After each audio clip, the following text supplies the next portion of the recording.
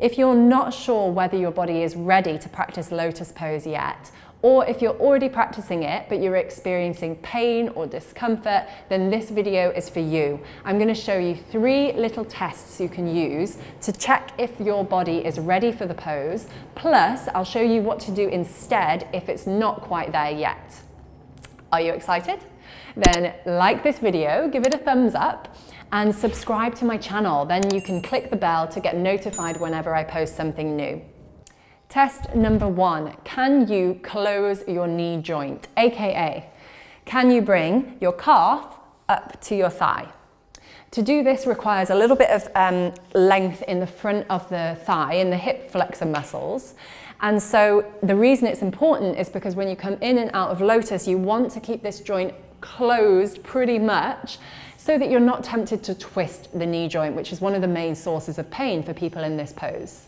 If you find that movement of bringing the heel close difficult, then work on hero pose or virasana to get a bit more length in these muscles.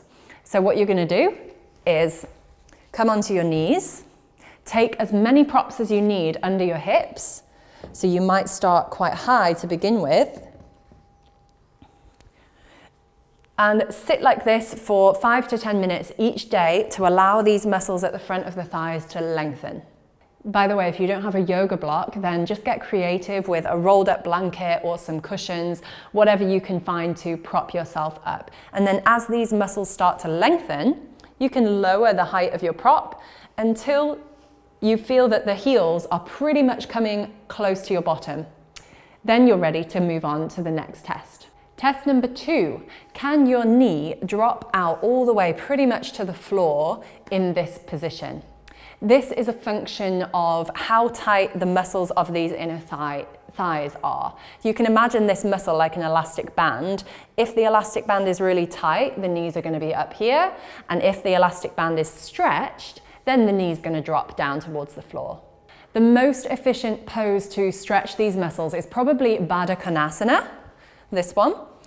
But I find that sitting here for 5 and 10 minutes isn't so efficient when it comes to lengthening these muscles. Check out this video on PIR, which is a stretching technique that will help you to open up these stubborn muscles a little bit more efficiently. Now, the knee doesn't have to be all the way down to the floor to be able to come in Lotus Pose, but to sit comfortably, you do need a good amount of hip external rotation for this to happen. It's worth pointing out here that the shape and the orientation of your hip joints can also impact how much external rotation in the hips you can achieve. So I'm lucky, I guess, in that sense, in that my hip joints face outwards. So I can achieve a greater range of external hip rotation than somebody whose hip joints were perhaps facing more forwards. But don't envy me, because this has caused me problems in other areas of life. So just to say that while you can definitely increase the range of hip rotation by stretching the tissues, if you start to come up against any sharp or pinching sensations, then that could be a sign of bone-to-bone compression. And you definitely don't want to push through that kind of pain, because you're not going to change that anyway. It's the shape and the orientation of your joints. So just be very mindful, listen to your body, and never push through sharp pain. And the third test that you can do is to check when you are in external rotation with the hip and your knee joint is flexed, can you bring the heel upwards, aka lift the whole thigh and shin as one unit? That means, can you draw it up without opening this joint?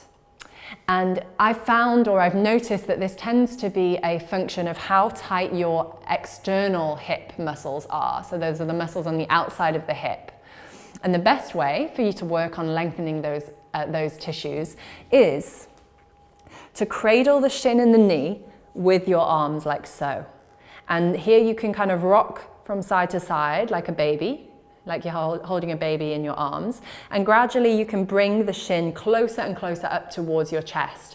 Notice that the knee is held in position relative to the thigh bone because I'm holding the shin, and so the movement is only coming from the hip joint. Remember, we don't want it to come from the knee joint. So I'm flexing the hip, I'm bringing the thigh bone up towards my chest whilst I'm in this externally rotated position. I actually prefer to do this standing against the wall, so I'll show you that version quickly as well. So all I do is I take my ankle and my shin across the opposite thigh, I bend my knee and I kind of lean back into the wall just for balance, and then I can sit down and find the stretch in the outside of that hip. It should feel quite good, quite releasing, and you can stay here 5 to 10 breaths and then change sides. So let me know in the comment box which one of these tests are you passing and failing. Remember, test number 1, can you close your knee joint? Test number 2, can you open your hip joint with the knee pretty much close down to the floor? And test number 3, can you flex your hip joint? Can you lift the thigh bone up without opening the knee? And if you'd like to see a little yoga flow with all of these different movements incorporated into it, then just let me know. You could type Lotus Flow in the comments, and that way I know that you're interested. And honestly, if you have any questions about Lotus Pose, then I'm here for you. Please just type them in the comments below, and you know that you'll get a response from me. Think of me as your private YouTube yoga instructor. Okay, thanks again for watching, everyone. Give this video a like, a thumbs up, and don't forget to subscribe to my channel. Hit the bell to get notified whenever I post a new video. Thanks again, and I'll see you soon.